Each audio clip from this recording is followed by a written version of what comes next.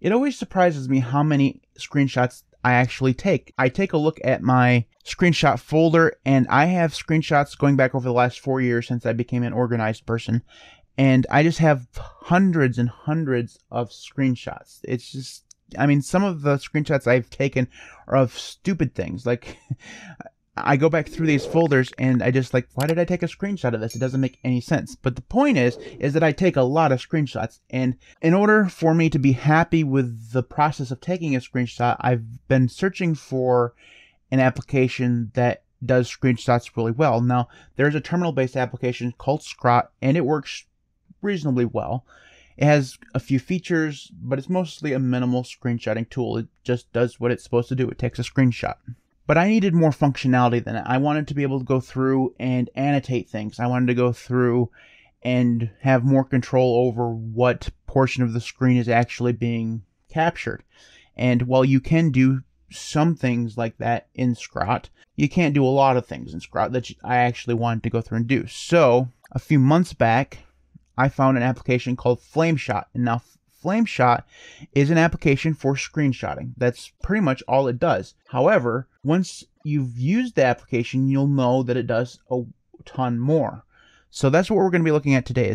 The app is called Flameshot, and this is what it does. So now let's go ahead and jump over into my desktop. And what we're going to do is take a screenshot. Now, you could press the print screen button if you wanted to do that.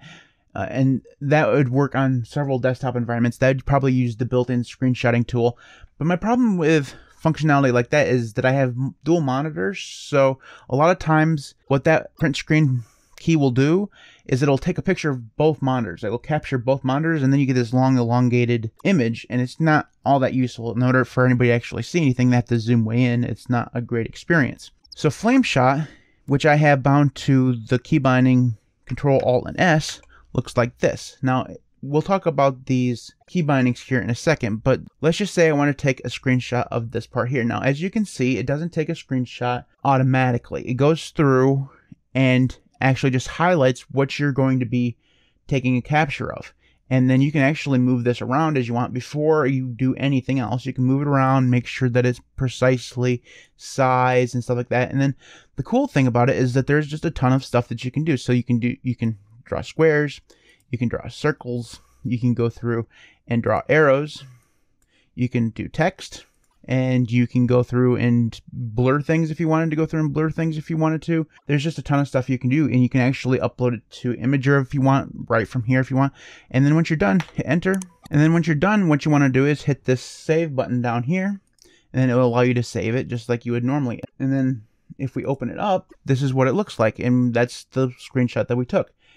That is really cool, right? It would go through and allow you to create a screenshot that is perfectly sized and can be altered. So a lot of times with the screenshot tools that you can use to actually select a portion of the screen, once you let go of the selection tool, it takes the screenshot. Now, there are ways of delaying that. So like if you use Spectacle or you use GNOME Screenshot Tool, you can add in a delay if you want to, but it doesn't actually stay there. You can actually keep Flameshot open up as long as you want. You can go through, and this window here stays open as long as you need it to stay open. As long as you're going through and doing stuff, you can just keep that open. It doesn't go through and close until you've either saved it or closed it.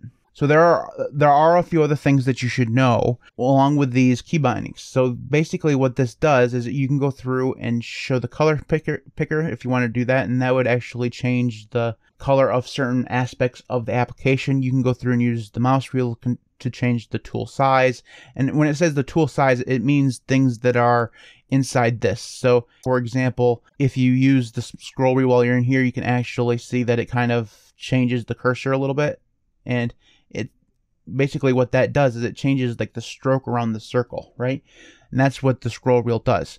Those other key bindings that you saw on that screen, Control-C would copy this screenshot right here automatically to the clipboard, and Control-S just saves the screenshot to a file somewhere.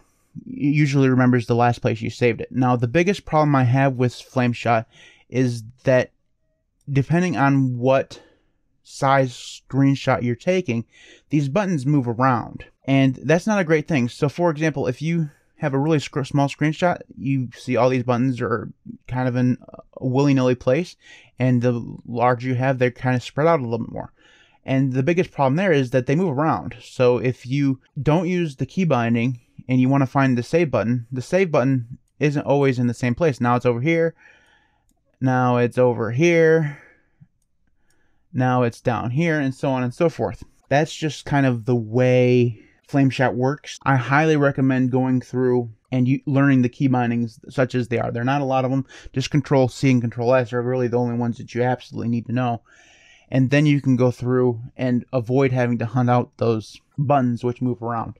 So that is Flameshot. Now, actually, before I move on, what I should do is show you how it starts. So you can actually go through and do this from the terminal. So you do Flameshot GUI, would go through and open up this tool right here.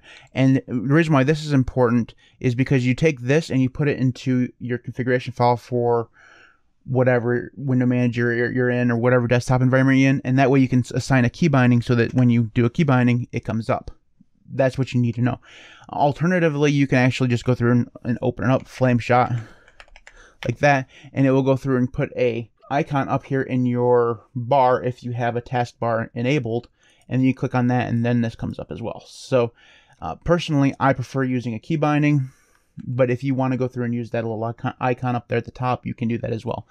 I'm also sure you can go through and bind it to the print screen option if that's something that you wanted to do. So that is Flameshot. It's really cool, and it's just something that I use multiple times a day to go through and just take a screenshot. It's a really useful tool, and I like it best because it's distro agnostic. I just go through and install on any distro that I'm on. It's in every single repo that I've ever used, and it just works. I don't have to worry about whether or not I have it installed, because I'm just going to go install it anyways. Like, it's something that I explicitly have on my system, and that means that I know that it's there. I don't have to worry about trying to figure out what the screenshot tool is called. So like if you're on GNOME, you use GNOME screenshot. Not that big a deal. If you were on KDE, it gets more confusing because their screenshot tool is called Spectacle, which is not intuitive at all. Unless you actually know that's what it's called, going through and trying to find that can be kind of a pain in the ass. So again, sorry about the dog. She decides to bark every time I do a video. So that's just the way things go. So that is it for this video. If you have comments, you can leave those in the comment section below. You can follow me on Twitter at LinuxCast. You can support me on Patreon at patreon.com/LinuxCast. Before I go, I'd like to take a moment to thank my current patrons: Syd A, Devon, Patrick L, Marcus, Maeglin, Jackson, F Tool, Styd A, CyberGuyLinux, Garrick, Mitchel, Archsinner, carnondated, Jeremy, Shaun, Odin, Martin E, Andy, Marek, Camp, Josh Lee, JDawg, Peter A, Crucible, Dark Bandit 6, Vlad A, and Primus. Thanks everybody for watching. I'll see you next time.